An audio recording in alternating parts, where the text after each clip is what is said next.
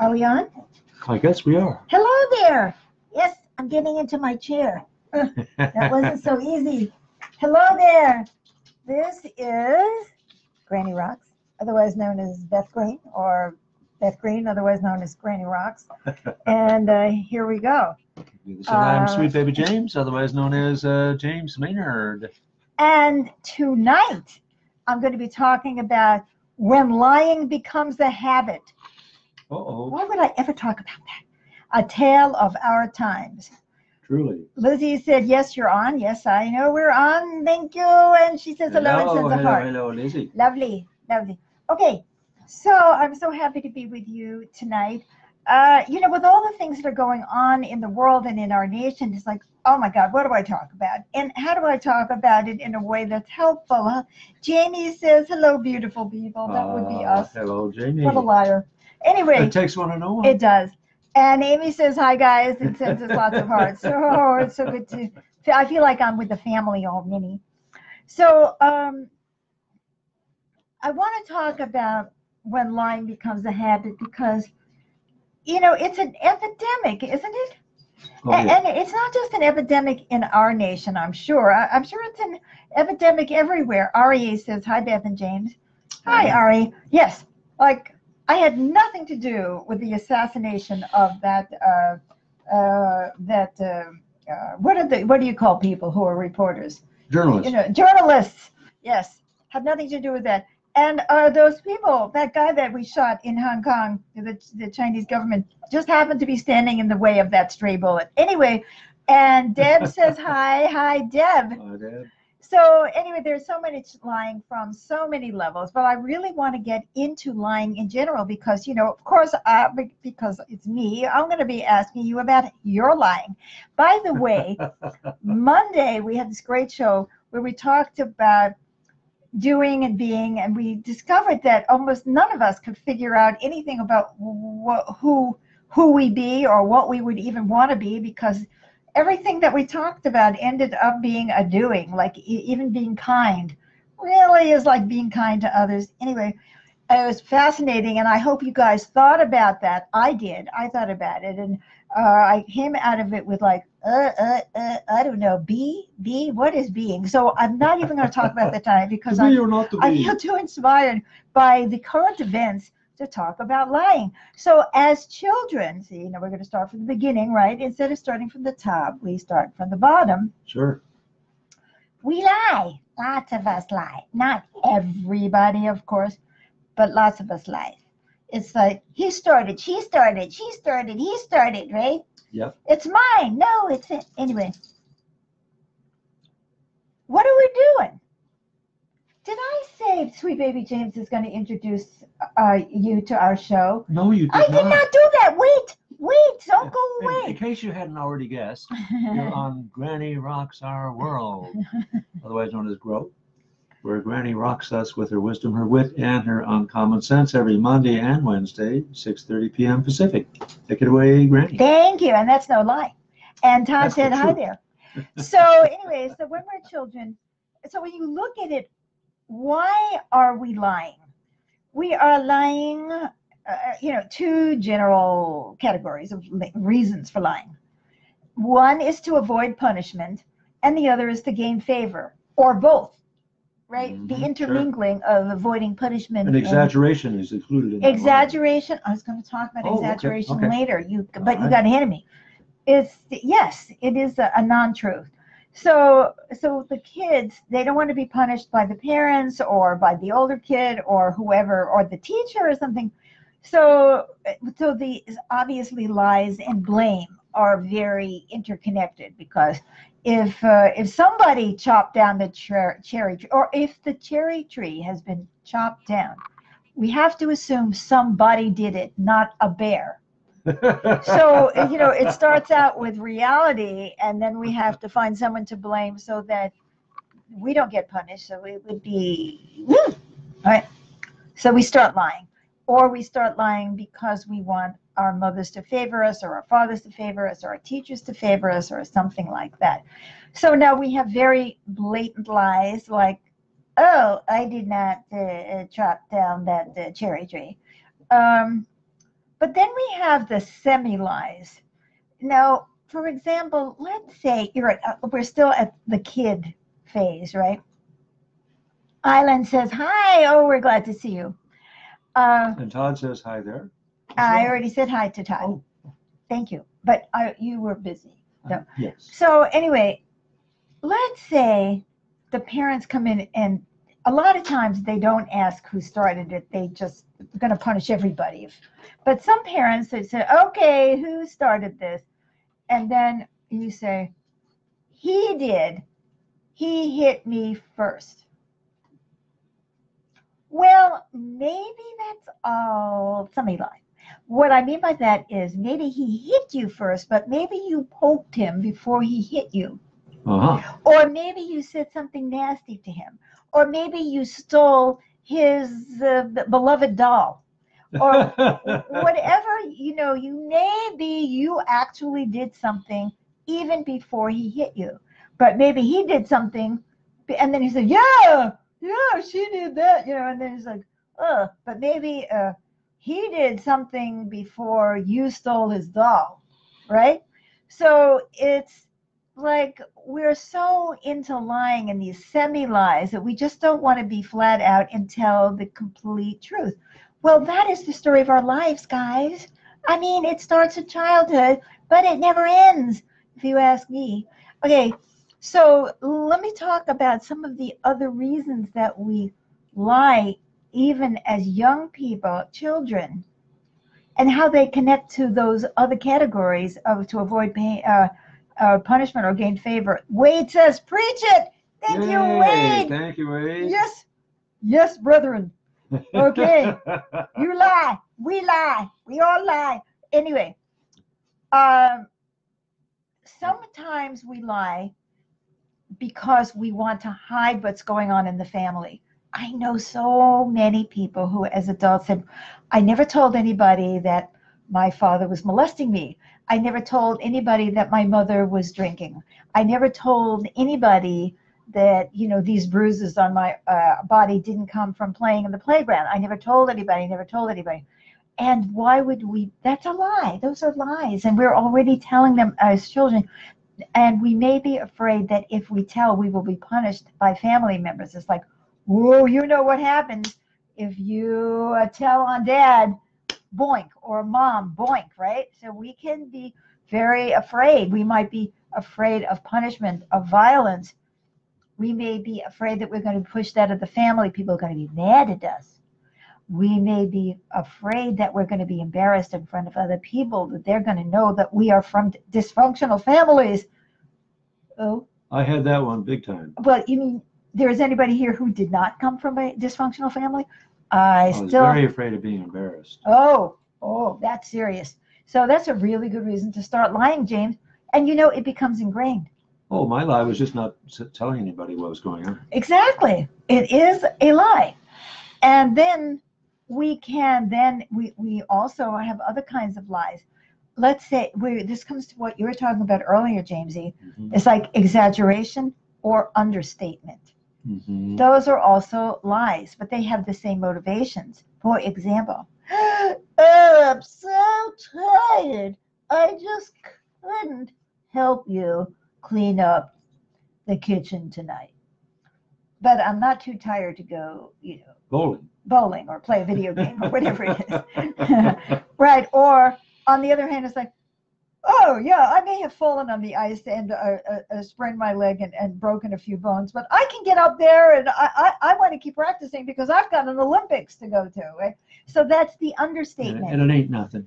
And it ain't nothing, right? Just give me a shot and, I'll carry on. So we use these, exaggerations and understatements, but there's always a reason. We're still trying to gain something, or we're afraid of being punished for something. Like, oh yes, we don't want to be hurt. We don't want to be. See, it's not just punishment. Well, unless you think of cleaning up the kitchen as punishment. I mean, it's something uncomfortable. You just don't want to do it. You want to do something else.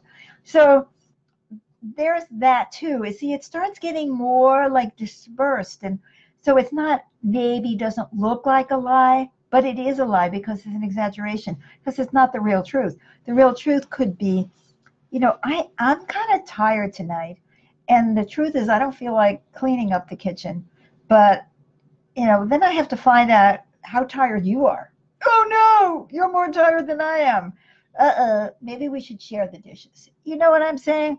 Or maybe I better say that, yes, I'm seeing stars. I just had a concussion in the football game, and maybe I shouldn't play. It's like, oh No, coach, don't take me out of the game. no. No, This is my chance for glory. exactly. Or you're afraid that your teammates are going to be mad because you're not there, pulling your weight and all of that. So now let's look at business for a second. Isn't this kind of depressing? How much lying there is. Now let's take a look at one of our favorite things, which is lies in business. Now, businesses exaggerate. Now, they're not allowed to absolutely lie, but they imply certain things, or they exaggerate the value of their, it's right in front of your face, of their product, and they, secretly malign the other guy. They're lying, guys. They're exaggerating about themselves. They're not telling you that the airbags in their cars are blowing people up, or that they had discovered in tests that when you turn on the ignition, the whole car is going to explode. But it didn't happen often enough for us to worry. After all, we can handle the claims, right? They're lying. They're lying. They're lying. Another thing that businesses do, and not just businesses, we see this in politics too, we use statistics deceptively. There has been a 200% increase in crime ever since the Armenians moved into our neighborhood. That means we used to have 2, and now we have 6. 6. 6, if you include when the kids threw their dolls over the fence, the other day. Anyway, you know what I'm saying? We use statistics when you say, oh, there's a 200%. Now, if you had 100 and then it increased 200%, now we're at, I don't know, is that 300 or 400? Don't ask. Anyway, I can't remember, but whatever it is, that's a lot of difference. So statistics are very, very tricky, because you don't know whether it's 200% of a very small amount, or it's 200% of a big amount. You don't know where you started, right? And you look at those statistics, and you have to actually read them. They're lying, guys. They're lying. They have a reason. Everybody has a motive. Now, our favorite, right? Political lies. Isn't that our favorite these days? Mm-hmm. Picking what we reveal and what we don't. Seems like you can't trust anybody. And you know that people are going to only tell you what is going to bolster their side.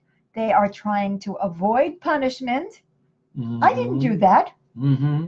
I did not tell the Ukraine to dig up dirt on Joe Biden. Right? Mm-hmm. Oh, yes, I did do that. No, I didn't do it. Yes, I did it. No, I didn't. This is Giuliani. Which lie is he going to? He's not the only one. Whether it was Richard Nixon lying through his teeth, what's his face? The Democrat who was in charge of the Vietnam War, LBJ, Lyndon Johnson, lies. And statistics that were trumped up to exactly, elicit public favor of the war. Right, exactly. Not invasions, but bombings that never happened, or the Gulf of Tonkin that didn't even happen, and got us hooked into a war, the Vietnam War, or the weapons of mass destruction lie of Georgie Porgy. The Bush. See, what I'm saying is, we're talking about I didn't hit her, she hit me first, or whatever, to war. People lie, guys, and they do it either to avoid punishment or to gain favor in one way or the other.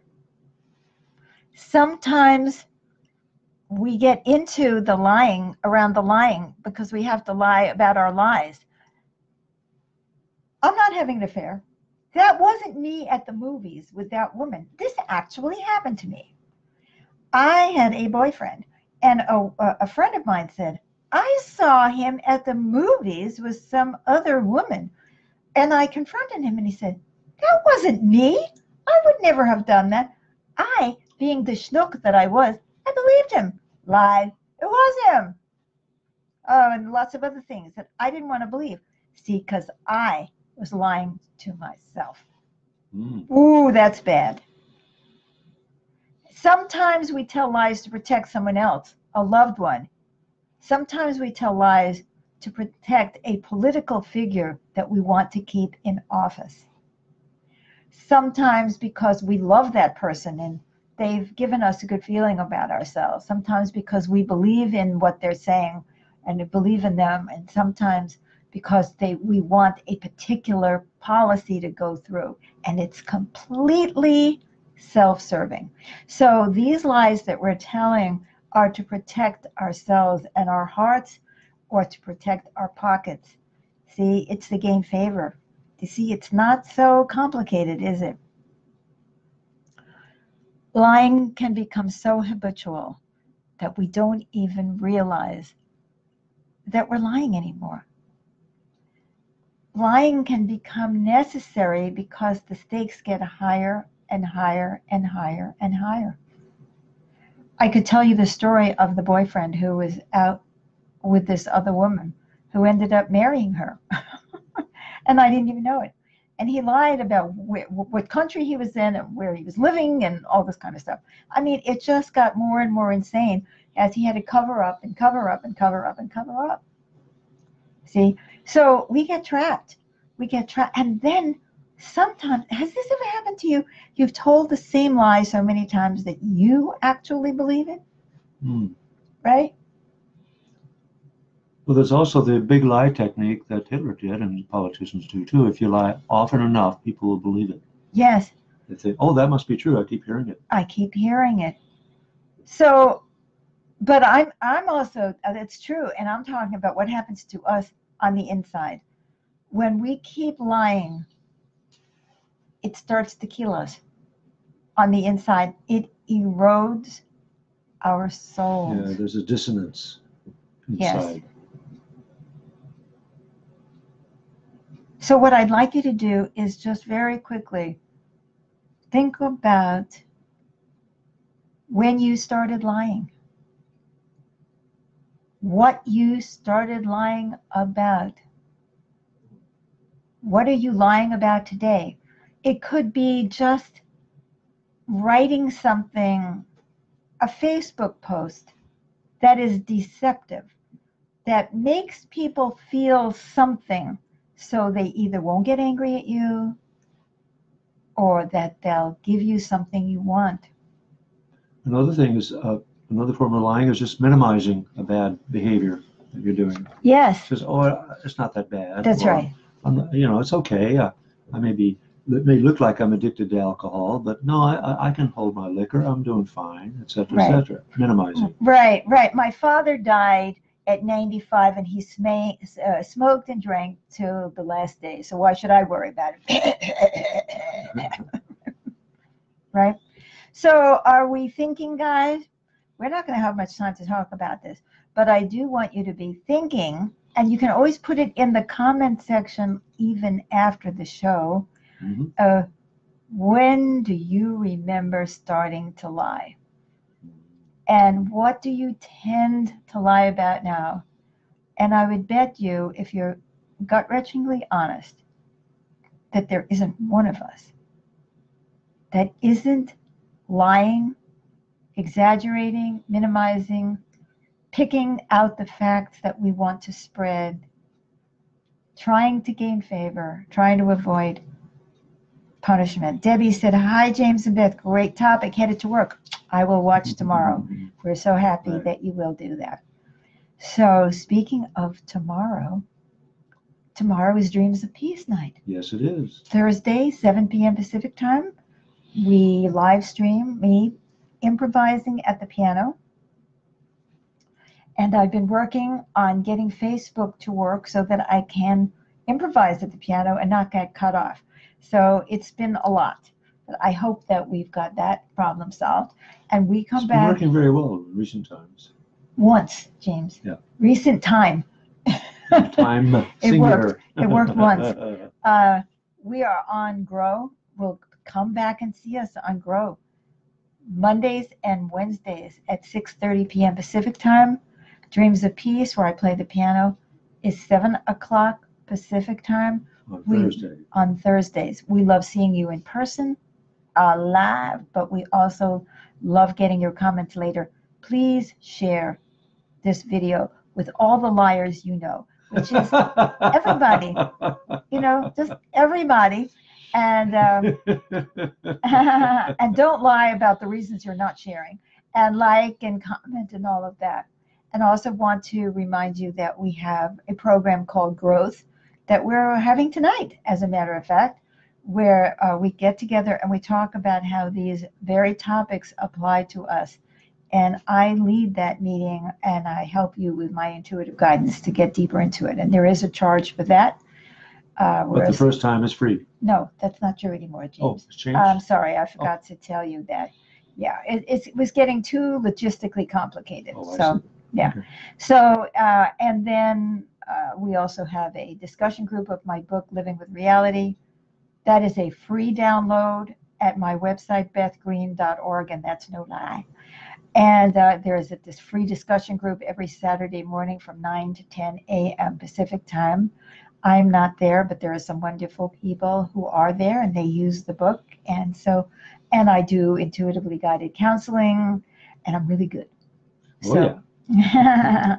So anyway, there's way more on our Facebook page. There's way more on bethgreen.org. And we are always happy to see you. And we look forward to getting your comments. And I encourage you to think about this topic. It's not just the other guy, although it is the other guy, isn't it? It's also us. Right, so. Okay, thank you. Okay, bye for now. Bye-bye.